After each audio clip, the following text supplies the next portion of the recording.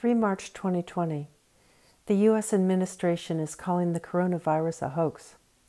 Now people have stopped drinking Corona beer or buying Chinese food. It feels like the world has gone mad. And then by Friday, everything was shut down. The theater was shut, the town was shut, and that was the beginning of the year inside for all of us. 13 March 2020. I'm slowly getting prepared for the virus. I've canceled all meetings and parties. I've started a deep cleaning of the apartment. Most places are asking people to work from home. I've bought supplies and have cooked some meals ahead. Wear gloves. 20 March 2020. I lost it today. I was not able to sleep last night and I got exhausted and felt like I was walking through molasses. I don't think anyone is feeling productive. 2 May 2020. It's around day 54 of isolation and things are beginning to break down. People can't stand being at home anymore. They don't get that it isn't any safer for us to be out there. There's still over 300 people dying a day in New York City. Farmers have been destroying their food because they can't get it to market, and people are going hungry because they're not making any money. I saw this year inside as another parameter, a thing around which you make your artistic decisions. It's like when Picasso did his blue period, people think it was about depression, and some of it was about the fact that he only had blue paint. So he used what he had. And so artists are always taking the situation they're in and how can they use that to create something. And for me, it was a situation of being inside for a year. And that's how I got started on these paintings.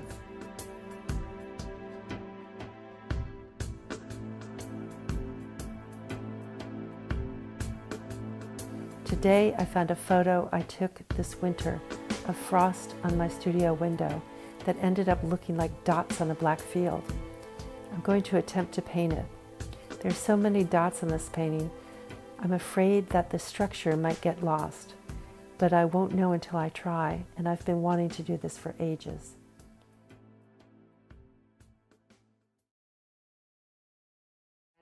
But sometimes the light outside the building would be hitting the windows and you'd see all the frost on the windows. And that struck me as a beautiful and interesting thing. You know, it's like, okay, it's the frost on the window, it is of a thing, it's also very abstract, it's also like a constellation, it's also like a place you can travel with your eye. And even as I painted them, it was like a meditation and you're doing, you know, one little mark after the next. And then other times you're just trying to get the illusion of it. So it was this cold playground in which I could try out my painting experiments. I could 21 May 2020. I'm increasingly excited about seeing this painting finished and doing another one. It is demanding because of the need to keep the marks consistent, but I love what I have done so far. 10 June 2020. I just need to continue to concentrate. I worked until 6 p.m. today, and it is a long day when painting tiny dots with a brush the size of an eyeliner. 2 July 2020. The year has been filled with so much death, both close friends and with thousands of strangers. I think about it every day as I mask up to leave the house. And then there's another outbreak. This is going to linger with us for a long time. I've been thinking a lot about my work and what the elements are that I come back to repeatedly. Nature is part of it, reflected light, highly detailed, which is ironic as I don't really like to look at highly detailed work, but this seems to be the lane that I'm in. In my new paintings, I'm interested in dimensionality and pixelization. I like the idea of having the image billow off the surface. If I could describe the painting I want to do, it would be mesh draped over a colored ground with confetti on it, or draped gold lame with some other metallic ingredients in it. 14 August 2020. Thinking more about the drapery paintings. Maybe I'll order some sequin fabric. What I do when I work is I'm always asking questions. And so here I am working on the frost paintings, and I'm going, what else has dots? What else shines? What else reflects? And I thought of sequence fabric. It's really that weird little connection that made me pursue working from the fabric. And then when I saw that it could reflect the environment that it's in, or whatever's in front of it, that became part of the subject. 23 August 2020. Tonight I received the sequence fabric I ordered. I started photographing it. I think it's going to be fantastic for a large painting. 2 September 2020. Worked all day on the first sequence painting, but I'm not sure it has the right impact. I think I need to paint the whole thing and then repaint it. But it's okay. I knew that these would require some figuring out. 15 September 2020. I barely listen to the news anymore. California, Oregon, and Washington are in flames. The level of the Australian fires. 28 October 2020. People are voting in large numbers. I can't stand the direction our country is moving in. It makes me despair. It's exhausting to live under Trump. I think I will go into major hibernation.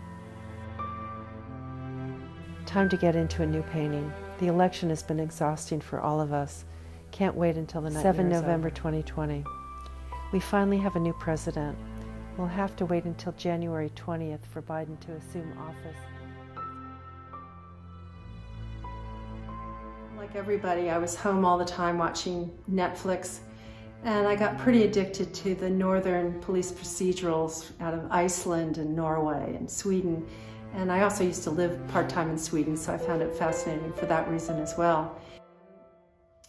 I was not looking at the main subject in the picture. I was looking at what was going on outside the action. And so I started taking pictures off the TV. And when you're doing that, often the things on the side are out of focus because they aren't what the cameraman is focusing on. It's like something that they aren't even thinking about. And that was where I went to in these pictures. I wanted to see what was going on in the background and the weird, interesting effects, and also the fact that it was on a flat surface because it's coming off of the TV. And it seemed so much like the life we were living at that time of, you know, we're either on a screen talking with people in Skype or in Zoom or watching endless amounts of television. And that really was our life during this time. And so I made my own little landscape out there, and one that really reflected the mood we were all in.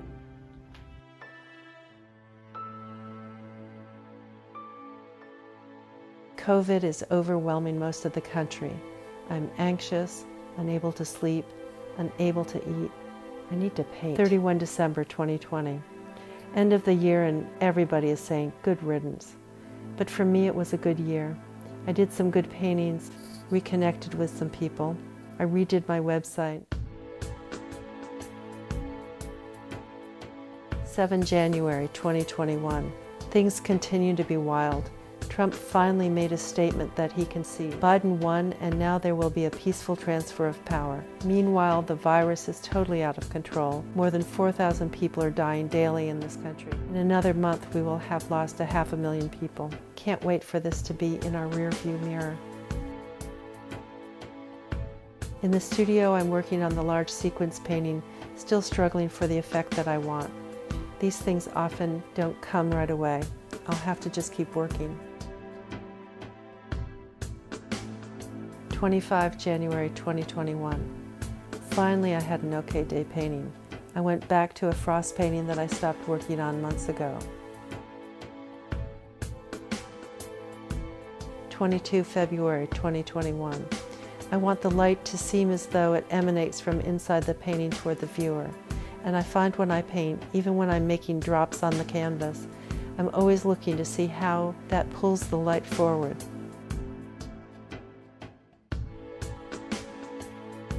My nature is that I see things in terms of how they are defined by light and color. That may be why I am interested in resonance, how these components make me feel, where they take me internally.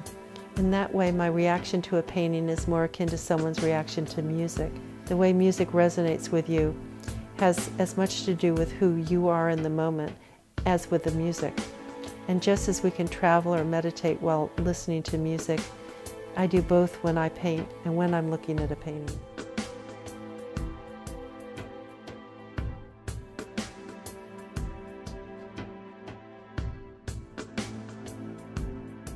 And with all of these paintings, there is a sense that the painting is a membrane. And through this painting, you can pass into another universe.